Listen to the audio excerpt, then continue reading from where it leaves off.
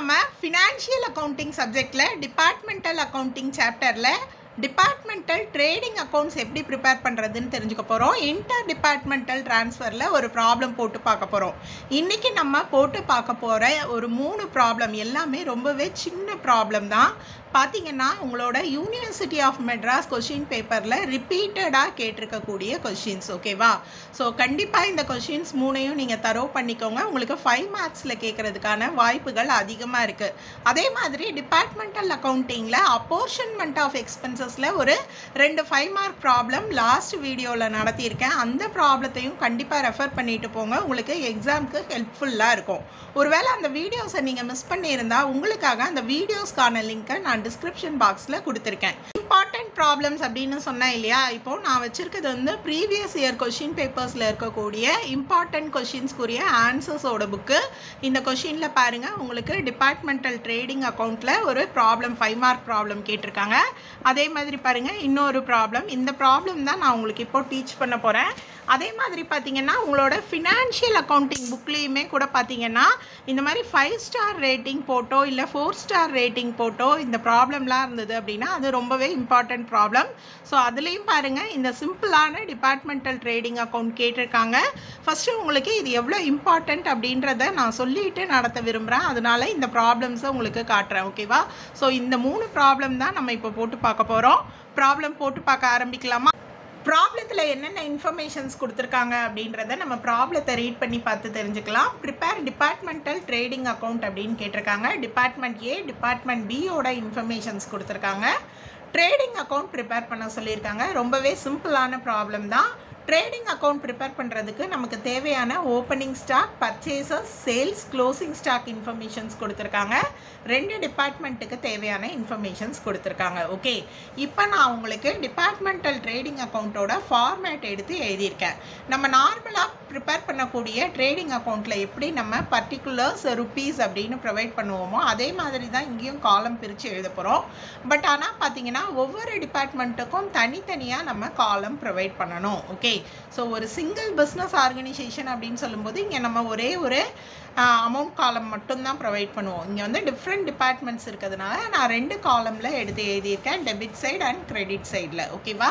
இப்போ நம்ம trading account prepare பண்ணலாம். ட்ரேடிங் அக்கௌண்ட்டோட ஃபார்மேட் உங்களுக்கு தெரியும் இல்லையா? ஃபைனல் அக்கௌண்ட்ஸில் படிச்சிருப்பீங்க. ஸோ பார்த்தீங்கன்னா நம்ம டெபிட் சைடில் ஃபஸ்ட்டு ஓப்பனிங் ஸ்டாக் இன்ஃபர்மேஷனோட ஆரம்பிக்கணும் இல்லையா? ஸோ நான் இப்போது ஓப்பனிங் ஸ்டாக் இன்ஃபர்மேஷன் எடுத்து எழுதுகிறேன். 2 ஓப்பனிங் ஸ்டாக் அப்படின்னு எடுத்து எழுதிக்கிறேன். இதுக்கு ப்ராப்ளமில் கொடுத்துருக்க இன்ஃபர்மேஷனை எடுத்து எழுதலாம். டிபார்ட்மெண்ட் ஏக்கு 50,000, டிபார்ட்மெண்ட் பிக்கு 40,000 இல்லையா? ஸோ கொடுத்துருக்க இன்ஃபர்மேஷன் தான் நீங்கள் இங்கே எடுத்து எழுதுறீங்க. அடுத்து பார்த்தீங்கன்னா purchases information. Purchases department A, B எப்போவுமே பர்ச்சேசஸும் நம்ம டெபிட் சைடில் தான் ரெக்கார்ட் பண்ணுவோம் இல்லையா? ஸோ கொடுத்துருக்கக்கூடிய அமௌண்ட்டை நான் எடுத்து எழுதுகிறேன். 6,50,000 டிபார்ட்மெண்ட் ஏக்கு. அடுத்து பார்த்தீங்கன்னா 9,10,000 டிபார்ட்மெண்ட் பிக்கு. ஓகேவா? ஸோ அடுத்து என்ன இன்ஃபர்மேஷன் கொடுத்துருக்காங்க அப்படின்னு பாருங்கள், சேல்ஸ் இன்ஃபர்மேஷன். சேல்ஸ் எப்போவுமே நம்ம என்ன பண்ணணும்? கிரெடிட் சைடு தான் ரெக்கார்ட் பண்ணணும் இல்லையா? ஸோ கிரெடிட் சைடில் நான் பை சேல்ஸ் அப்படின்னு எடுத்து எழுதிக்கிறேன். டிபார்ட்மெண்ட் ஏக்கு பார்த்தீங்கன்னா 10 lakh, பிக்கு 15 lakh. ஸோ அந்த அமௌண்ட்டை நான் எடுத்து எழுதிக்கிறேன். டிபார்ட்மெண்ட் ஏக்கு 10 lakh, பிக்கு 15 lakhs. ஓகேவா? ஸோ அடுத்து என்ன இன்ஃபர்மேஷன் கொடுத்துருக்காங்க? Closing stock. க்ளோசிங் ஸ்டாக் எப்போவுமே நம்ம கிரெடிட் சைடில் ரெக்கார்ட் பண்ணுவோம். ரொம்பவே ஈஸியான ப்ராப்ளம் தான் இது. பார்த்தீங்கன்னா 1 lakh 2 lakhன்னு கொடுத்துருக்காங்க இல்லையா? அதை எடுத்து நான் இங்கே எழுதிக்கிறேன். ஓகே, ஸோ இப்போ நமக்கு ப்ராப்ளமில் கொடுத்துருந்ததே 4 இன்ஃபர்மேஷன் தான். அந்த 4 இன்ஃபர்மேஷனையும் நம்ம என்ன பண்ணிட்டோம்? ரெக்கார்ட் பண்ணிட்டோம். இப்போ என்ன பண்ணணும் அப்படின்னா டோட்டல் பண்ணி கிராஸ் ப்ராஃபிட்டா இல்லை கிராஸ் லாஸா அப்படின்றத கண்டுபிடிக்கணும். நீங்கள் டோட்டல் பண்ணீங்க அப்படின்னா கிரெடிட் சைடு தான் 2 டிபார்ட்மெண்ட்டுக்குமே டோட்டல் அதிகமாக இருக்குது. பார்த்தீங்கன்னா இங்கே நீங்கள் ஆட் பண்ணிங்கன்னா 11 lakhs for department A and பார்த்தீங்கன்னா டிபார்ட்மெண்ட் பிக்கு 17 lakhs டோட்டல் கிடைக்குது. ஓகேவா? ஸோ கிரெடிட் சைட் டோட்டல் அதிகமாக இருந்தது அப்படின்னா பேலன்சிங் ஃபிகர் எந்த பக்கம் வரும்? நமக்கு டெபிட் சைடு வரும் இல்லையா? ஸோ டெபிட் சைடில் பேலன்சிங் அமௌண்ட் இருந்தது அப்படின்னா அதை நம்ம என்ன பண்ணுவோம்? கிராஸ் ப்ராஃபிட் அப்படின்னு சொல்லுவோம் இல்லையா? கிராஸ் ப்ராஃபிட் கேரி டவுன் அப்படின்னு எடுத்து எழுதுவோம் இல்லையா? ஸோ எடுத்து எழுதிடுங்க. ஒருவேளை கிரெடிட் சைடில் பேலன்சிங் ஃபிகர் வந்தால் அது லாஸ். அதை ஞாபகம் வச்சுக்கோங்க. இப்போ நீங்கள் இந்த டோட்டல் எவ்வளோ 11 lakhs இல்லையா? ஸோ 11 lakhஸில் நீங்கள் இந்த டோட்டல் 7 lakh மைனஸ் பண்ணிங்கன்னா 4 lakhs தான் கிராஸ் ப்ராஃபிட். அதே மாதிரி டிபார்ட்மெண்ட் பியோட டோட்டல் எவ்வளோ 17 lakhs இல்லையா? ஸோ இந்த 17 lakhஸில் இருந்து 9,50,000 நீங்கள் மைனஸ் பண்ணீங்க அப்படின்னா உங்களுக்கு என்ன கிடைக்கும்? டோட்டல் 7,50,000, அதுதான் கிராஸ் ப்ராஃபிட். ஓகே, ஸோ இதே மாதிரி இன்னொரு departmental account trading account problem நம்ம போட்டு பார்க்கலாம். ப்ராப்ளத்தை ஃபஸ்ட்டு என்ன ரீட் பண்ணி இன்ஃபர்மேஷன்ஸ் என்னென்ன அப்படின்றத தெரிஞ்சுக்கலாம். From the following details prepare departmental trading account அப்படின்னு கேட்டிருக்காங்க. ஸோ ஒரு ட்ரேடிங் அக்கௌண்ட்டுக்கு தேவையான opening stock, closing stock, purchases, sales information கொடுத்துருக்காங்க. இந்த ப்ராப்ளமில் என்ன டிஃப்ரெண்ட்டாக இருக்குது அப்படின்னு பார்த்தீங்கன்னா, பர்ச்சேசஸை பொறுத்த வரைக்கும் பர்ச்சேசஸ், கிரெடிட் பர்ச்சேசஸ் அப்படின்னு தனித்தனியாக கொடுத்துருக்காங்க. அதே மாதிரி சேல்ஸை பொறுத்த வரைக்கும் பார்த்தீங்கன்னா சேல்ஸ், கிரெடிட் சேல்ஸ் அப்படின்னு பிரித்து கொடுத்துருக்காங்க. இந்த ப்ராப்ளம் எப்படி போடுறது அப்படின்னு பார்க்கலாம். ஸோ டிபார்ட்மெண்டல் ட்ரேடிங் அக்கௌண்ட்டோட ஃபார்மேட்டை நான் ஃபஸ்ட்டு எடுத்து எழுதியிருக்கேன். இப்போ பார்த்தீங்கன்னா நான் ஓப்பனிங் ஸ்டாக் இன்ஃபர்மேஷன்லேருந்து ப்ராப்ளம் போட்டு பார்க்க ஸ்டார்ட் பண்ணலாம். டெபிட் சைடில் நான் ஓப்பனிங் ஸ்டாக் அப்படின்ற இன்ஃபர்மேஷனை ஃபஸ்ட்டு எடுத்து எழுதிக்கிறேன். ஓகேவா? ஸோ கொடுத்துருக்க அமௌண்ட்டை பாருங்கள், 9,000, 8,400 அந்த அமௌண்ட்டை நான் எடுத்து எழுதிக்கிறேன். அடுத்து பார்த்தீங்கன்னா நமக்கு பர்ச்சேசஸ் இன்ஃபர்மேஷன் இருக்குது. இந்த பர்ச்சேசஸ் இன்ஃபர்மேஷனில் தான் இங்கே நமக்கு ஒரு டிஃப்ரென்ஸ் இருக்குது. என்ன அப்படின்னு பார்த்தீங்கன்னா உங்களுக்கு டோட்டல் பர்ச்சேசஸ், கிரெடிட் பர்ச்சேசஸ் அப்படின்னு தனித்தனியாக இன்ஃபர்மேஷன் கொடுத்துருக்காங்க இல்லையா? ஸோ இது நீங்கள் வந்து எப்போவுமே ஒர்க்கிங் நோட்டில் கேல்குலேட் பண்ணுங்கள். எப்படி கேல்குலேட் பண்ணணும் அப்படின்றத நான் உங்களுக்கு இப்போ சொல்லித்தரேன். ஓகேவா? ஸோ டோட்டல் பர்ச்சேசஸ் அப்படின்றது என்ன அப்படின்னு பார்த்தீங்கன்னா, ஒரு business ஆர்கனைசேஷனுக்கு cash purchases and credit purchases இது ரெண்டும் சேர்ந்ததை தான் நம்ம டோட்டல் பர்ச்சேசஸ் அப்படின்னு சொல்லுவோம். ஓகேவா? அப்போது இங்கே உங்களுக்கு என்ன இன்ஃபர்மேஷன் கொடுத்துருக்காங்க? கிரெடிட் பர்ச்சேசஸ் 17,000 அப்படின்னு கொடுத்துருக்காங்க. ஓகேவா? அதே போல் பார்த்தீங்கன்னா டோட்டல் பர்ச்சேசஸ் 27,000 அப்படின்னு கொடுத்துருக்காங்க. ஓகேவா? இது டிபார்ட்மெண்ட் ஏவோட இன்ஃபர்மேஷன். ஓகே, ஸோ அப்போ இவங்களோட கேஷ் பர்ச்சேசஸ் என்ன அப்படின்றத நீங்கள் தெரிஞ்சுக்கணும். ஏன்னா ஒரு பிஸ்னஸ் ஆர்கனைசேஷன் அவங்களோட அக்கௌண்ட்ஸ் இன்ஃபர்மேஷனை பார்த்தாங்க அப்படின்னா கேஷ் பர்ச்சேசஸ் என்ன, கிரெடிட் பர்ச்சேசஸ் என்ன அப்படின்றது தெரியணும். ஓகேவா? அப்போது இந்த டோட்டல் பர்ச்சேசஸ் நம்ம எப்படி கண்டுபிடிக்கலாம் அப்படின்னு பார்த்தீங்கன்னா, டோட்டல் பர்ச்சேசஸ்லேருந்து கிரெடிட் பர்ச்சேசஸை மைனஸ் பண்ணிங்கன்னா உங்களுக்கு என்ன கிடைக்கும்? Cash purchases. Okay, so cash purchases is equal to total purchases minus credit purchases. Okay, so இப்போ நான் இங்கே கேல்குலேட் பண்ண போகிறேன். கேஷ் பர்ச்சேசஸ் டோட்டல் பர்ச்சேசஸ் எவ்வளோ? 27,000. அதே மாதிரி கிரெடிட் பர்ச்சேசஸ் எவ்வளோ? 17,000. அப்போ டிபார்ட்மெண்ட் ஏக்கு கேஷ் பர்ச்சேசஸ் எவ்வளோ அப்படின்னு பார்த்தீங்கன்னா 10,000. ஓகே, ஸோ இதே மாதிரி நம்ம டிபார்ட்மெண்ட் பிக்கு ஒர்க்கிங் நோட்ஸில் போட்டு காமிச்சிக்கலாம். டிபார்ட்மெண்ட் பியோட டோட்டல் பர்ச்சேசஸ் எவ்வளோ அப்படின்னு பார்த்தீங்கன்னா 21,600.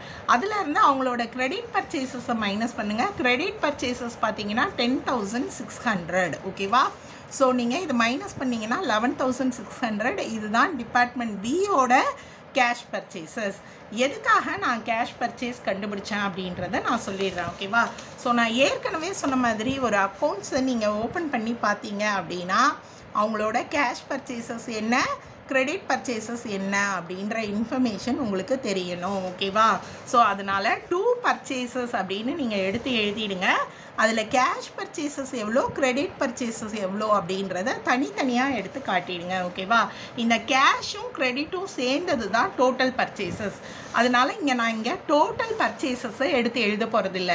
கேஷ் எவ்வளோ, கிரெடிட் எவ்வளோ அப்படின்றத நான் இங்கே பிரித்து காட்டுறேன். புரியுதுன்னு நினைக்கிறேன் உங்களுக்கு. ஸோ நம்ம கேஷ் பர்ச்சேசஸ் கண்டுபிடிச்சிருக்கோம் இல்லையா? டிபார்ட்மெண்ட் ஏக்கு எவ்வளோ கண்டுபிடிச்சோம்? 10,000 இல்லையா? அதை நான் எடுத்து எழுதிடுறேன். டிபார்ட்மெண்ட் ஏக்கு கிரெடிட் பர்ச்சேசஸ் எவ்வளோ கொடுத்துருக்காங்க? ப்ராப்ளமில் 17,000 கொடுத்துருக்காங்க இல்லையா? ஸோ இந்த கிரெடிட் பர்ச்சேசஸில் நான் 17,000 எடுத்து எழுதிக்கிறேன். ஓகேவா?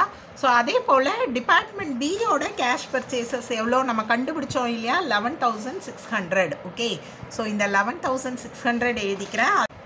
டிபார்ட்மெண்ட் பிக்கு கிரெடிட் பர்ச்சேசஸ் எவ்வளோ கொடுத்துருக்காங்க? 10,600 இல்லையா? அதை நான் இங்கே எடுத்து எழுதுகிறேன். 10,600. ஓகே, ஸோ இப்போ பாருங்கள், டோட்டல் பர்ச்சேசஸ் வந்து 27,000 இல்லையா? இது ரெண்டையும் ஆட் பண்ணினா அந்த அமௌண்ட் இருக்கும்.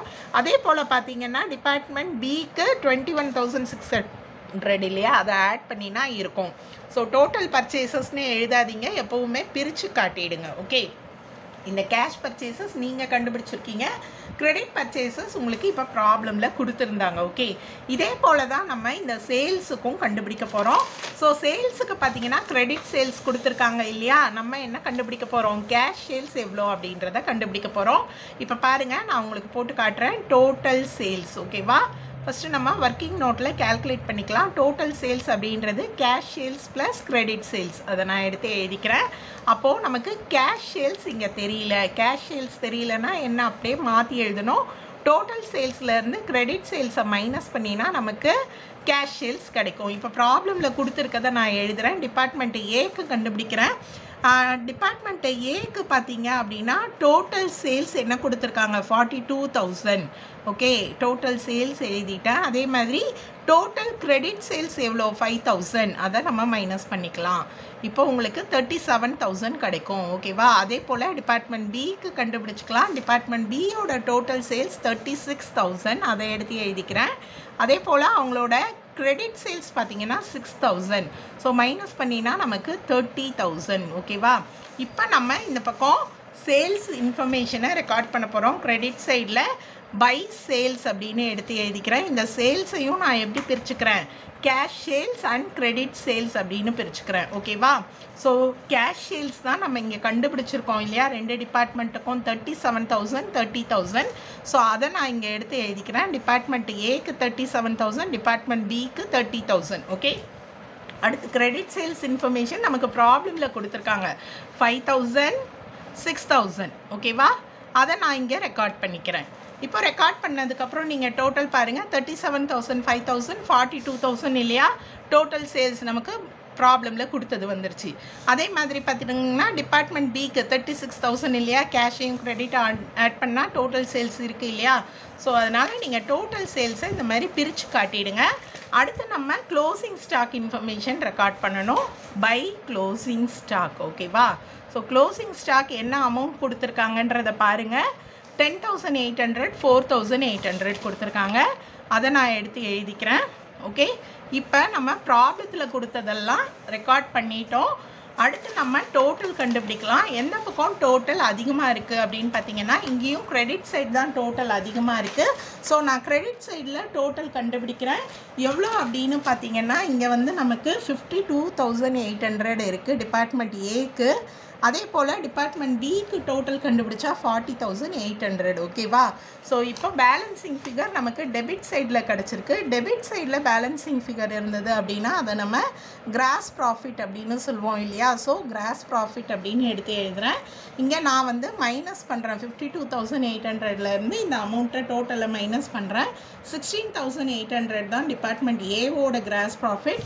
அண்ட் அதே மாதிரி இந்த 40,800லேருந்து இதை நான் மைனஸ் பண்ணுறேன். இப்போ இங்கே பார்த்தீங்க அப்படின்னா நமக்கு என்ன கிராஸ் ப்ராஃபிட் கிடைக்குது அப்படின்னு பார்த்தா 10,800 கிடைக்குது. ஓகேவா, ஸோ இப்போ நம்ம இதோட டோட்டல் ரெண்டு பக்கமும் எடுத்து எழுதிக்கலாம். 52,800 40,800. ஓகேவா, நம்ம இன்டர் டிபார்ட்மெண்டல் ட்ரான்ஸ்ஃபரில் ஒரு ப்ராப்ளம் போட்டு பார்க்க போகிறோம். இன்டர் டிபார்ட்மெண்டல் ட்ரான்ஸ்ஃபர் அப்படின்றது என்ன அப்படின்னா, பொதுவாக இந்த மாதிரி டிபார்ட்மெண்ட், அதாவது ஒரே பில்டிங்கில் செயல்படக்கூடிய ஒரு பிஸ்னஸ் வந்து டிஃப்ரெண்ட் டிபார்ட்மெண்ட்ஸ் இருக்காங்கன்னா, ஒரு டிபார்ட்மெண்ட்டில் இருந்து இன்னொரு டிபார்ட்மெண்ட்டுக்கு குட்ஸை வந்து ட்ரான்ஸ்ஃபர் பண்ணுவாங்க, இல்லைன்னா சர்வீசஸை ட்ரான்ஸ்ஃபர் பண்ணுவாங்க. அந்த மாதிரி ட்ரான்ஸ்ஃபர் பண்ணுறதுக்கு பேர் தான் inter departmental transfer. Transfer of goods R services by one department to another department. இதுதான் இன்டர் டிபார்ட்மெண்டல் ட்ரான்ஸ்ஃபர். இதுக்கு இப்போ நம்ம ஒரு ப்ராப்ளம் போட்டு பார்க்கலாம். ஃபஸ்ட்டு நம்ம ப்ராப்ளத்தை ரீட் பண்ணி என்னென்ன இன்ஃபர்மேஷன்ஸ் கொடுத்துருக்காங்க அப்படின்றத தெரிஞ்சுக்கலாம். A company has two departments, A and B department. A supplies goods to department B at its usual selling price. From the following figures, prepare departmental trading account for the year 2022. So பார்த்தீங்கன்னா ரெண்டு department இருக்குது. அந்த ரெண்டு டிபார்ட்மெண்ட்டில் A department B டிபார்ட்மெண்ட்டுக்கு goods supply பண்ணுறாங்க அப்படின்னு கொடுத்துருக்காங்க. ஸோ அந்த மாதிரி சப்ளை பண்ணும்போது பார்த்தீங்கன்னா என்ன ப்ரைஸ் அப்படின்ற இன்ஃபர்மேஷன் கொடுத்துருக்காங்க. செல்லிங் ப்ரைஸில் ட்ரான்ஸ்ஃபர் பண்ணுறாங்க பண்ணுறாங்க அப்படின்ட்டு. ஸோ கொடுத்துருக்க இன்ஃபர்மேஷன்லேருந்து நம்ம டிபார்ட்மெண்டல் ட்ரேடிங் அக்கௌண்ட் ப்ரிப்பேர் பண்ண போகிறோம். ஸோ இதில் பார்த்தீங்கன்னா இன்டர் டிபார்ட்மெண்ட் ட்ரான்ஸ்ஃபர் ஒன்று இருக்குது, ட்ரான்ஸ்ஃபர் டு பி டிபார்ட்மெண்ட். மற்ற இன்ஃபர்மேஷன்லாம் இது வரைக்கும் நம்ம ட்ரேடிங் அக்கௌண்ட்டில் பார்த்தா அதே இன்ஃபர்மேஷன்ஸ் தான். இந்த ட்ரான்ஸ்ஃபரை மட்டும் நம்ம எப்படி ட்ரீட் பண்ணுறோம் அப்படின்றத இப்போது தெரிஞ்சுக்கலாம். இப்போ ட்ரேடிங் அக்கௌண்ட் ப்ரிப்பேர் பண்ண போகிறேன். ஸோ அதுக்குரிய ஃபார்மேட் எழுதிட்டேன். எப்போவுமே நம்ம ஓப்பனிங் ஸ்டாக் இன்ஃபர்மேஷனில் ப்ராப்ளம் போட்டு பார்க்க ஆரம்பிப்போம் இல்லையா? ஸோ அதே மாதிரி ப்ராப்ளம் நான் ஸ்டார்ட் பண்ணுறேன். பார்த்தீங்கன்னா 2 ஓப்பனிங் ஸ்டாக் அப்படின்னு நான் எடுத்து எழுதிக்கிறேன். ஓப்பனிங் ஸ்டாக் பார்த்தீங்கன்னா டிபார்ட்மெண்ட் ஏக்கு மட்டும்தான் கொடுத்துருக்காங்க, டிபார்ட்மெண்ட் பிக்கு கொடுக்கல. ஸோ இந்த மாதிரி ஓப்பனிங் ஸ்டாக் இல்லாமலும் இருக்கலாம், அதனால அது வந்து நில் அப்படின்னு எடுத்து ரெக்கார்ட் பண்ணிக்கிறேன். ஸோ அடுத்த இன்ஃபர்மேஷன் என்னன்னு பார்த்தீங்கன்னா பர்ச்சேசஸ் இன்ஃபர்மேஷன். ஸோ பர்ச்சேசஸும் பார்த்தீங்க அப்படின்னா நம்மளுக்கு ப்ராப்ளமில் என்ன இன்ஃபர்மேஷன் கொடுத்துருக்காங்க, டிபார்ட்மெண்ட் ஏக்கு மட்டும்தான் 2,10,000 கொடுத்துருக்காங்க, டிபார்ட்மெண்ட் பிக்கு கொடுக்கல. ஸோ அதை எடுத்து எழுதிக்கிறேன். இப்போது இங்கே நில் அப்படின்னு ரெக்கார்ட் பண்ணிக்கிறேன். ஸோ அடுத்து ட்ரான்ஸ்ஃபர் டு பி அப்படின்னு கொடுத்துருக்காங்க இல்லையா? ஸோ இந்த ட்ரான்ஸ்ஃபருக்கு வந்து நம்ம டெபிட் சைட் கிரெடிட் சைடு 2 பக்கமுமே என்ட்ரி எழுதணும். எந்த மாதிரி எழுதணும் அப்படின்னு பார்த்தீங்கன்னா இங்கே டு ட்ரான்ஸ்ஃபர் அப்படின்னு எடுத்து எழுதிக்கோங்க. இந்த பக்கத்தில் நம்ம என்ன பண்ணணும் அப்படின்னு பார்த்தீங்கன்னா பை ட்ரான்ஸ்ஃபர் அப்படின்னு எடுத்து எழுதிக்கணும். ஓகேவா? ஸோ இந்த ட்ரான்ஸ்ஃபரை நம்ம எப்படி வந்து ட்ரீட் பண்ணணும் அப்படின்னு பார்த்தீங்கன்னா டிபார்ட்மெண்ட் ஏ வந்து டிபார்ட்மெண்ட் பிக்கு அனுப்புகிறாங்க. ஓகேவா? ஸோ இங்கே யார் பர்ச்சேஸ் பண்ணுறாங்க அப்படின்னு பார்த்தீங்கன்னா டிபார்ட்மெண்ட் பி தான் பர்ச்சேஸ் பண்ணுறாங்க. ஓகேவா? ஸோ இங்கே அமௌண்ட்டை நம்ம யாரோட பாயிண்ட் ஆஃப் வியூவில் எழுதணும் அப்படின்னா பர்ச்சேசிங் டிபார்ட்மெண்ட்டுக்கு தான் ரெக்கார்ட் பண்ணணும் ட்ரான்ஸ்ஃபரை. ஸோ டெபிட் சைடில் பார்த்தீங்க அப்படின்னா எவ்வளோ ட்ரான்ஸ்ஃபர் அமௌண்ட் கொடுத்துருக்காங்க, 50,000. ஓகேவா? ஸோ இங்கே பர்ச்சேசிங் டிபார்ட்மெண்ட்னு பார்த்தீங்கன்னா பி தான், அந்த பாயிண்ட் ஆஃப் வியூவில் நான் இங்கே ரெக்கார்ட் பண்ணிக்கிறேன். ஸோ டிபார்ட்மெண்ட் ஏக்கு ட்ரான்ஸ்ஃபரில் நில்லு.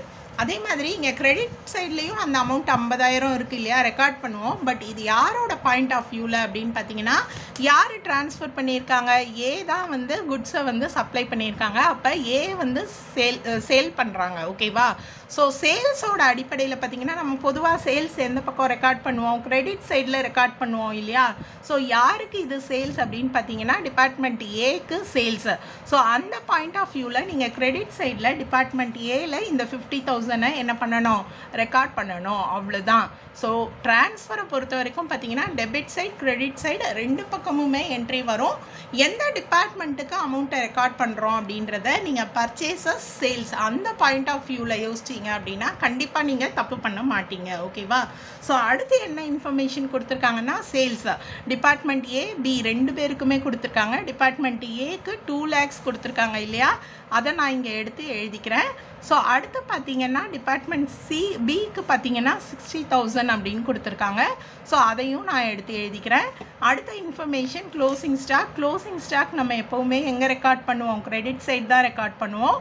க்ளோசிங் ஸ்டாக் அப்படின்னு எடுத்து எழுதுகிறேன். அமௌண்ட் 40,000 10,000 நான் எடுத்து ரெக்கார்ட் பண்ணிக்கிறேன். ஸோ எப்பவும் போல் நம்ம இங்கே அமௌண்ட்டு டோட்டல் கண்டுபிடிக்கலாம். டோட்டல் பார்த்தீங்கன்னா இப்போவும் கிரெடிட் சைடில் தான் அதிகமாக இருக்குது. ஸோ டோட்டல் பண்ணினா நமக்கு என்ன அமௌண்ட் கிடைக்குதுன்னு பார்த்தீங்கன்னா 70,000 டிபார்ட்மெண்ட் பிக்கு கிடைக்குது. இங்கே பார்த்தீங்கன்னா 2,90,000 கிடைக்குது. ஓகேவா? ஸோ அதே மாதிரி இங்கே பேலன்சிங் ஃபிகர் கண்டுபிடிக்கிறோம். இங்கே 70,000 இல்லையா, 50,000னா நீங்கள் மைனஸ் பண்ணிங்கன்னா 20,000 பேலன்சிங் அமௌண்ட் டிபார்ட்மெண்ட் பிக்கு. இங்கே 2,90,000ல் 2,50,000 போச்சுன்னா 40,000 தான் என்னது, சாரி 2,40,000. ஸோ 50,000 தான் என்னது பேலன்சிங் அமௌண்ட். ஓகே, நம்ம கண்டுபிடிச்சிருக்கக்கூடிய இந்த பேலன்ஸ் அமௌண்ட் இருக்குது இல்லையா, இதுதான் வந்து டிபார்ட்மெண்ட்டோட கிராஸ் ப்ராஃபிட். 2 டிபார்ட்மெண்ட்டுக்கும் நம்ம கண்டுபிடிச்சோம். நான் டோட்டலை இங்கே எடுத்து எழுதுகிறேன். இன்றைக்கி நம்ம டிபார்ட்மெண்டல் ட்ரேடிங் அக்கௌண்ட் எப்படி ப்ரிப்பேர் பண்ணுறது, இன்டர் டிபார்ட்மெண்டல் ட்ரான்ஸ்ஃபர் கொடுத்துருந்தா ட்ரேடிங் அக்கௌண்ட்டில் எப்படி ரெக்கார்ட் பண்ணுறது அப்படின்றத ப்ராப்ளம் போட்டு பார்த்து தெரிஞ்சுக்கிட்டோம். உங்களுக்கு புரிஞ்சிருக்கும்னு நினைக்கிறேன். நீங்களும் இதே மாதிரி ப்ராப்ளம் போட்டு பார்த்து ட்ரை பண்ணுங்கள். உங்களுக்கு டவுட்ஸ் ஏதாவது இருந்தால் கமெண்ட் செக்ஷனில் கேளுங்க. நன்றி.